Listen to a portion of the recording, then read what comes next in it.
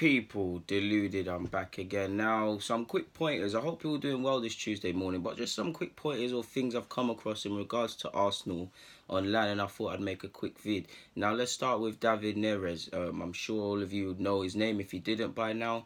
Ajax winger, scored against Juventus, played very well against Real Madrid, making inroads in regards to the Brazil squad this season, made his debut and has actually scored for Brazil, and someone that's seen as someone that's got potential to make the step up. To what level, I don't know. He's seen as someone that can be a good player for Brazil's national team, and obviously with that, no disrespect to Ajax, you'd think he'd be playing for a top European club eventually. 22 years of age. Allegedly, Arsenal are really interested in him. Forgive me for mispronouncing his name, but Nicolo Skira, cannot say his name, is the journalist who said allegedly we're really interested in the winger. He's expected to cost 35 to 40 million in the summer, and the scout will be at the Ajax versus Juventus game to further run the rule over him or assess him further. Allegedly, we've scouted him heavily. Not that it has much relevance, but if you follow all of these sort of Twitter journalists and people that talk about Arsenal news, like this is the same guy that spoke about us wanting I can't even say his name again, man, Barella. So yeah, if you think about it, I mean, 35 to 40 million. Allegedly, if we do make the Champions League, we'll have 70 million. If we don't, we'll have 50. If we can get him for 35 in terms of add-ons and how we structure the payment and kind of get a centre-half, then we can it's doable. It's a stretch with a 50 to 70 million budget to sign a winger, to bring in a midfielder, to get what I would like in a centre-half, possibly fullbacks on either side of some capacity. It's a big ask for 70 million. It doesn't go that far unless it's going to be a thing where you're going to get them lesser profiles or people have done their due diligence sort of thing to assess targets, man. But I'm all for him, man. He's a wide man, serious player in my opinion. Obviously, De Jong's confirmed his move to Barcelona. Eventually, Delight, which they know he will leave in the summer, is going to move somewhere, whether that's Real Madrid, Barcelona, Juventus, Munich. Every top European club will be interested in that man. Then you've obviously got a couple of other players that will probably get sold as well. The keeper, I believe, can get a move as well. A couple of players, to be fair with you, and it's really good for Ajax, in my opinion. They obviously got to the Europa League with a core base of these players a few years ago and lost to United. Obviously, they probably won't go to the final, but everybody's probably backing the underdogs in Ajax to defeat Juventus and go through. And to be fair, they've put in a good account of themselves throughout the whole tournament. I'd also throw in some other points. Allegedly, Denis Suarez has a groin injury and he's not taking part in training, allegedly, to kind of subsidise that. That's being reported in the Mail Sport. Denis Suarez is being kept out of action due to a persistent groin injury. Arsenal's physios have told Dennis to reduce his involvement in training to see if the inflammation subsidises. So maybe there's an underlying issue in regards to his fitness or whatever.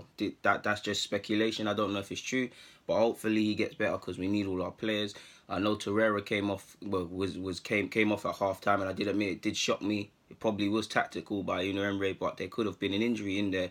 Allegedly, he has a minor groin strain. Fingers crossed he's available for the Napoli game. Fingers crossed players like Koscielny, who was got 90 minutes against Napoli and he got 90 minutes against Watford, and we're probably going to need him. He would start for me on the Thursday against Napoli. So it's going to be a big ask for a lot of the players, to be fair with you, and they're going to need to be at it. Final point as well, people. This is meant to be a separate vid, but we're here. We might as well speak about it. You lot know I like to watch players in it, like when I like a player at Arsenal, and I've got his notes here. Ivan Dicka, now he plays for Frankfurt, as you lot already know.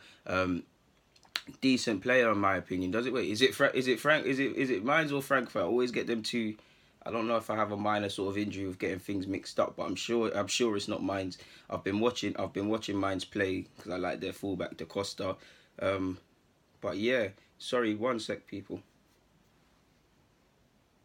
Yeah, he plays for Frankfurt. I knew I was talking about. But I got a lot of time for him, man. 19 years of age. He's not the finished article. And I've watched a couple of his games. I feel the latest game, I believe, is against Augsburg. I think he was a bit so-so. I think several of his teammates and him could have probably did pointers better or played better.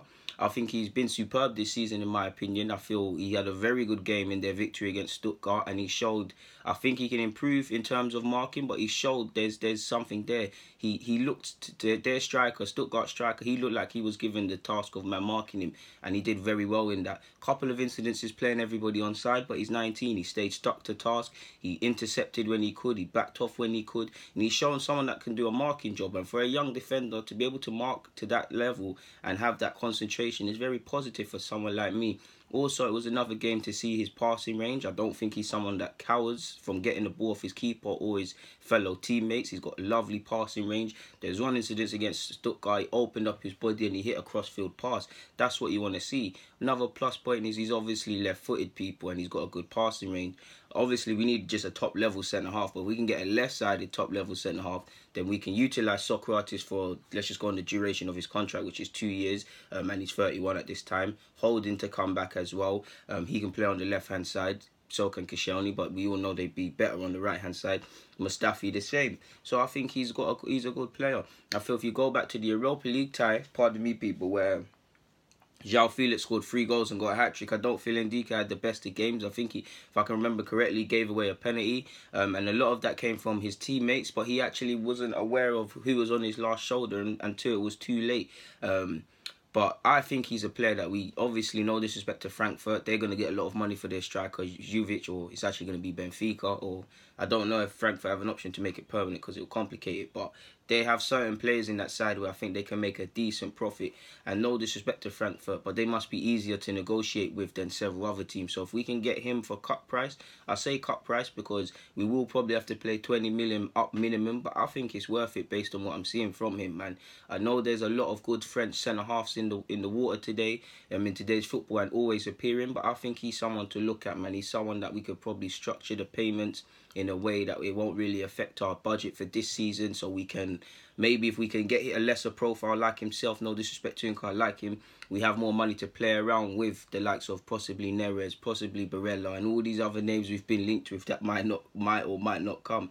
So yeah, man, I thought I'd just talk about a couple comments in regards to everything really, but yeah, I've got nothing more to add, so I'm going to get out of your hair, people. Deluded, thank you for watching.